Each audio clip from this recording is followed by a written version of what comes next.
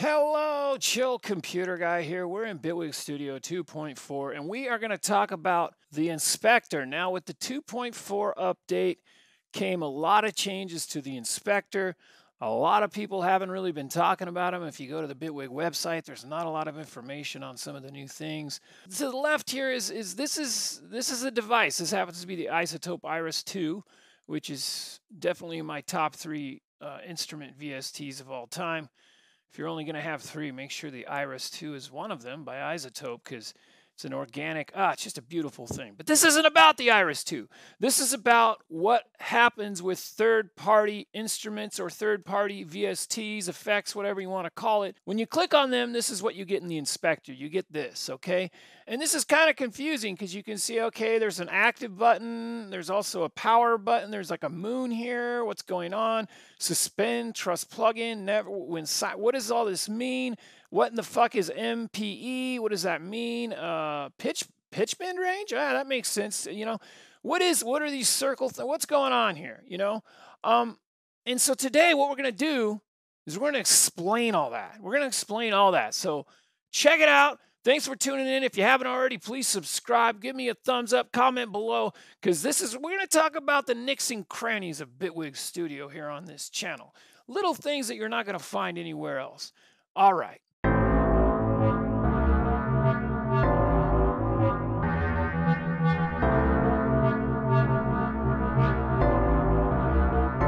Alrighty, welcome back. So check it out. Here's what we have. We have the isotope down here. And if I click on it, then I'm going to get this option, okay, up here in the upper left. And let's go ahead and talk about what this is all about here. So this is what I see. I see a power button, that makes sense. That's on or off. Well, but then there's an active button. So, okay, so what's the difference? That's what you're thinking, okay? I'll tell you the difference, okay? This right here is your device plugged into the wall, okay?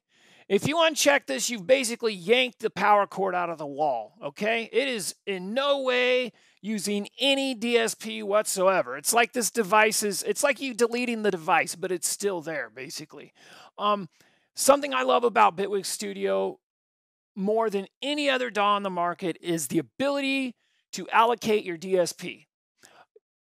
I absolutely love it. And it's all about third-party VSTs. You know some of these things. I mean, you got a seventh chord. You're using a serum patch. You got a seventh chord. I mean, look at your DSP. You know, it's lighting up. And so the ability to allocate that to only the instruments playing, only the instruments being used, and let's say you wrote a part, but you just want to unplug it from the wall. You just want to set it on the side. You want to unplug it and not have it use anything. You want to set it on the side. Maybe you even want to hide it, okay? So this active thing is that's what it is. It's unplugging it from the wall, okay? Now, if that is active, then you're going to have three different possibilities for this power button. It's going to be on, meaning it's an on symbol. It's orange. Or if you click it, then it's off, okay? It's still plugged in, but it's off. It's turned off, okay? If you want your VST to not use up any DSP whatsoever, then you need to click on, you need to deactivate it, okay? That's very important. And the thing about this activity button is you can deactivate entire channels, mix buses. I mean, that's what I love about Bitwig Studio is your ability to allocate the DSP. It's something that I thought was a huge downfall with Propeller Head Reason. For example, Bitwig Studio, I had 9 projects open the other day. I had 9 projects open. And they were playing fluently. You know how many VSTs are running? But I'm able to allocate where the DSP is going. I can deactivate 8 of the 9 projects. I can deactivate channels. I can deactivate devices. Completely unplug them from the wall, okay?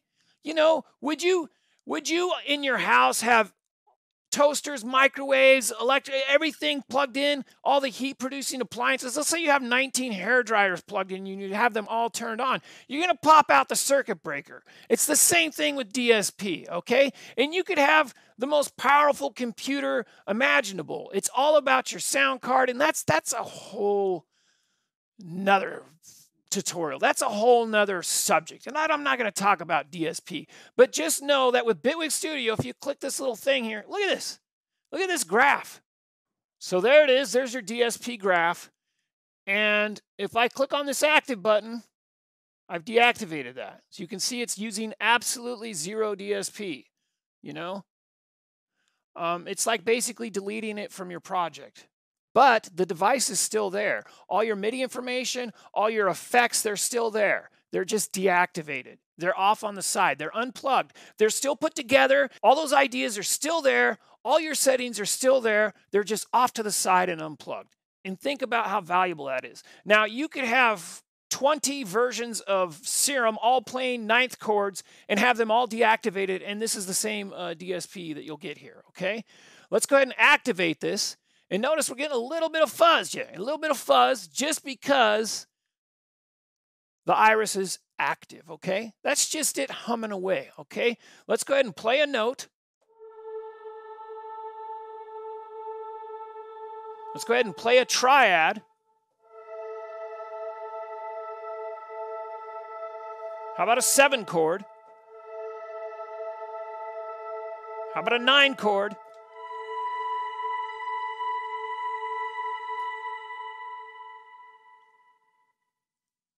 It goes right back down. Now, keep your eye on this power button, okay?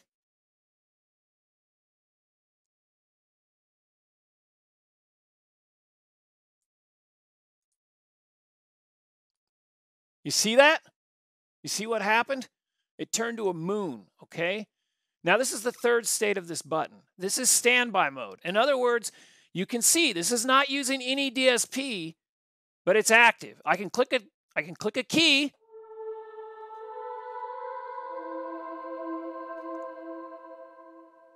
Right back up and running, but check it out. Hands off.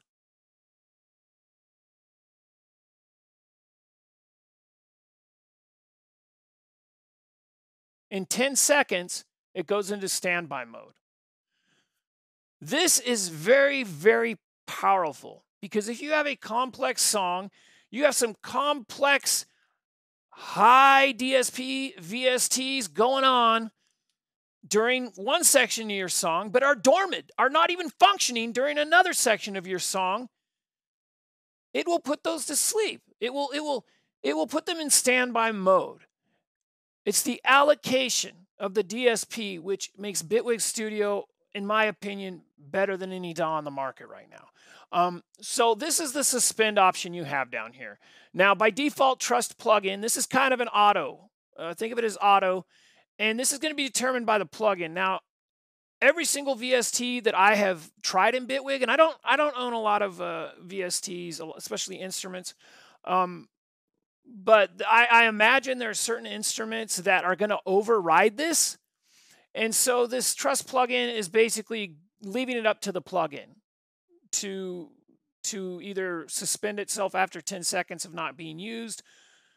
But that's the default. And like I say, I've not found any instrument that hasn't fallen asleep when not being used. So you also can override that by going never, which means that, as you can see, we're back on now. That means it doesn't matter if it's being played or not. It will always be on and active and using DSP. I don't recommend this. I don't see a reason why you would want this. I mean, I guess if you're constantly switching between tons of instruments, every second or something, maybe, you know, maybe there could be issues, but I see no reason to use never. And then you can also have it go when silent, meaning that it doesn't matter what the VST is telling Bitwig. Bitwig is automatically going to silence that VST after not being used, 10 seconds after it's being used, okay? 1, 1,000, 2, 1,000, 3, 1,000, 4, 1,000, 5, 1,000, 6, 1,000, 7, 1,000, 8, 1,000, 9, 1,000, 10. There you go. Okay, so that's what the suspend is, okay? So know that you can leave it up to the VST, you can leave it up to the manufacturer, you can leave it up to whatever the instrumental plugin is, or you can override that, meaning that if you're not using the VST, it will go silent within 10 seconds, or always keep the VST on. You don't want it going to silent, okay? So I'm going to leave this on trust plugin, but that's what that does, okay? That's what that does. That's what that thing is. It doesn't talk about it too much, but just know that that's what that is. And then below that is use MPE. Now, some of you will remember I had a tutorial that was back June 7th, 2017, so a little while ago, about micro pitch expression editing. Say what? And in this tutorial, I basically explained what MPE is. MPE is micro pitch expression. Okay. In this tutorial, I talked about how you can only use this with Bitwig default instruments. And that was the case back then. With any third-party VSTs, you could not use micro pitch expression whatsoever. But guess what?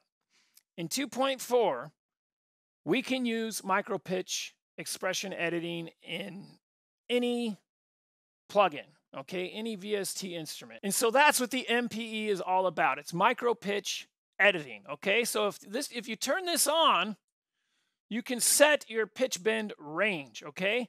This is a little misleading because the smaller the number is here, the more change you're going to get between the notes. Let's go ahead and type in a couple of notes and we'll show you.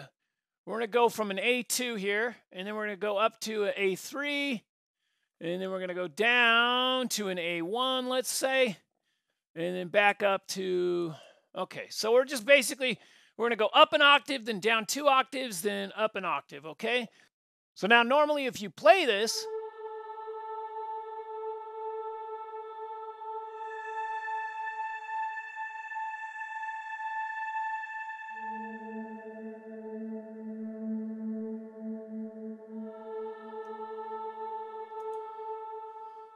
pretty boring, you know? But here's the thing. Micro pitch editing is this little icon right here, okay? Go ahead and click on that, and now you can do micro pitch expression. And then you'll see you get these little black lines in the middle of the note, and that actually represents the pitch of the note. Now you can actually click on here and create little dots and then actually bend that up. See how I bend that note up? Then I can go here, bend this note down. Doesn't quite reach because I didn't make the note long enough. My bad. Go there, and then I can go from here and then do like so. Okay, so what I've done is I've created a pitch adjustment. So basically what's going to happen is this is going to interpolate the pitch, okay? So the pitch is basically going to slide up to this note, and then it's going to slide down to that note, and then it's going to slide up to that note. Now, in the past, this wouldn't work, okay, with VSTs. And you can see the MPE is turned off. Let's go ahead and listen to this with the MPE turned off.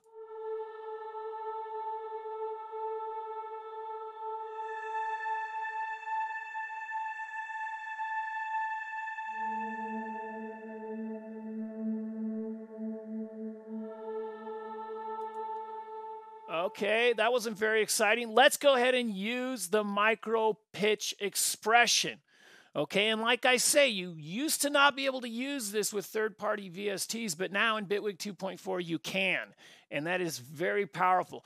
All right, let's go ahead and play that now.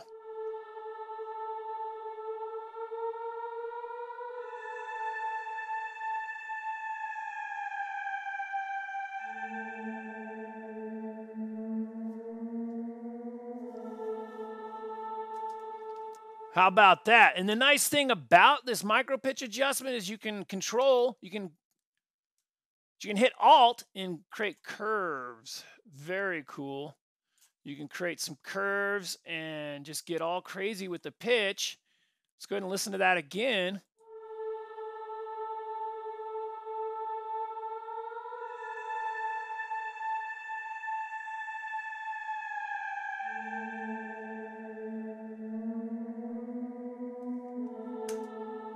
Unbelievable. Very, very cool. Now, you used to not be able to do this with third-party VSTs.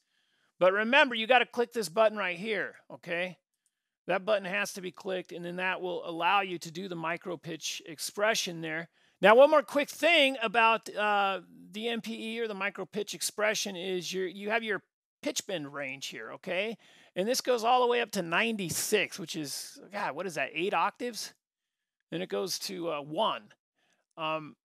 This pitch bend range is kind of confusing. So if I put this to 96 and play this,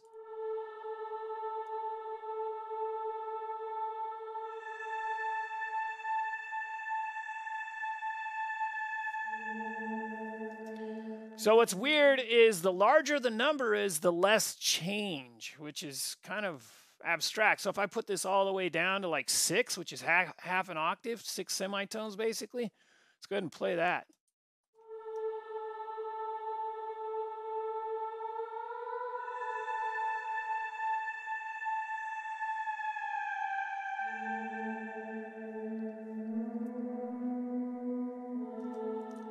I've actually found that 12 is my favorite. I've kind of experimented around, but yeah, I found 12 to be the best, to be my favorite as far as that goes.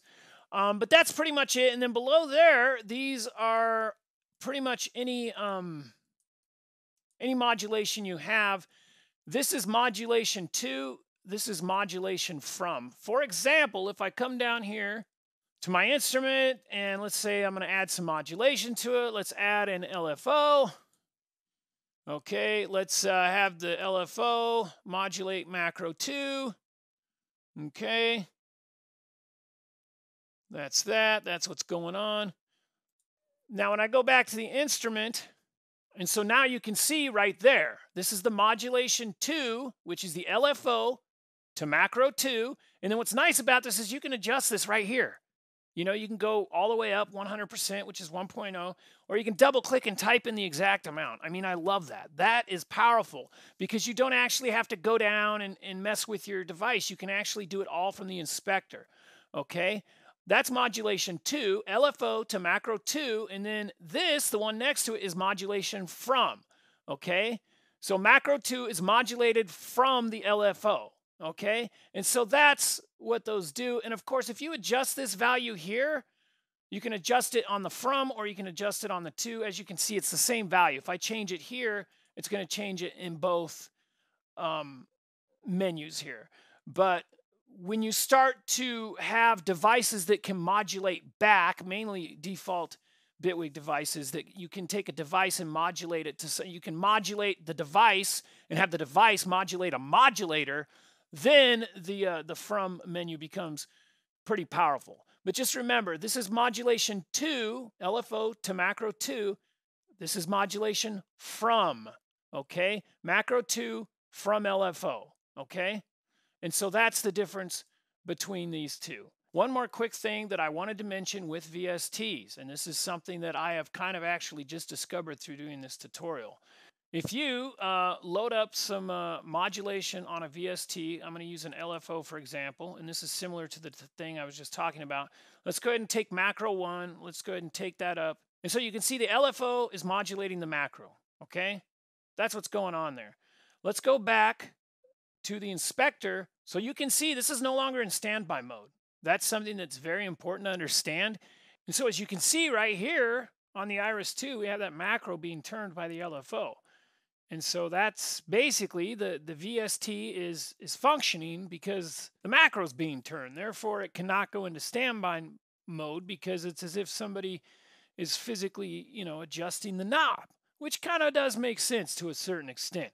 And I've even switched this to when silent.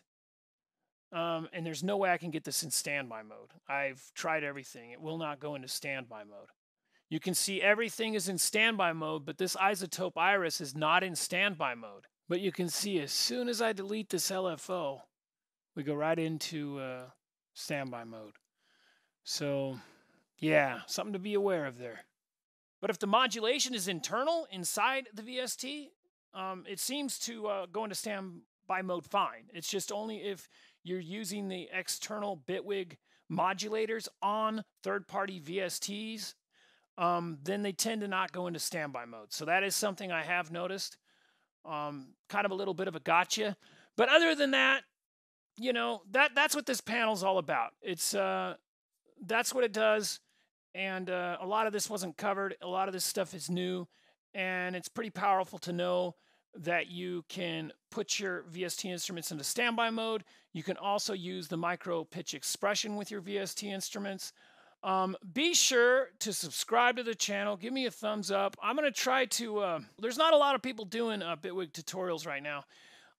But I don't really want to do basic Bitwig tutorials. I want to kind of get into the nick and cranny of the software and explore things that haven't been talked about a lot. And that's one of them is the new inspector panel.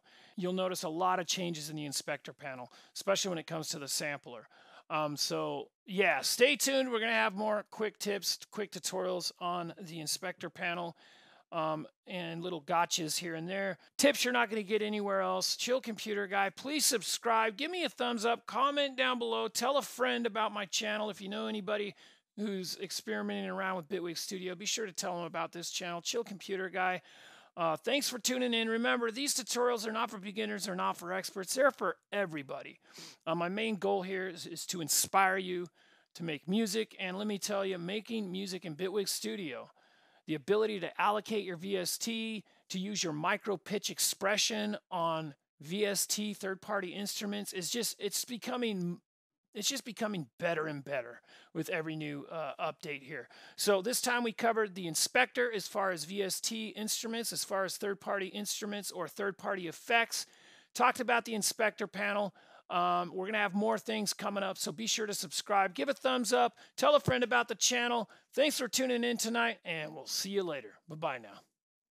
Let's put 3 dots there, and then let's make a chord here.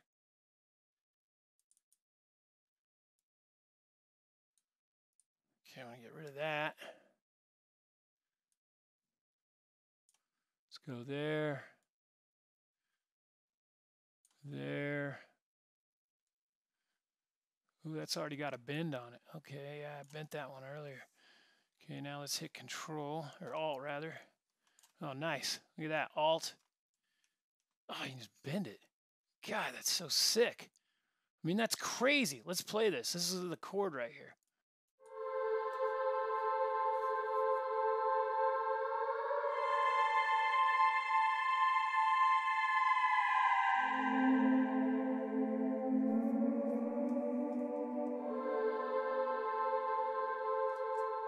Oh my God.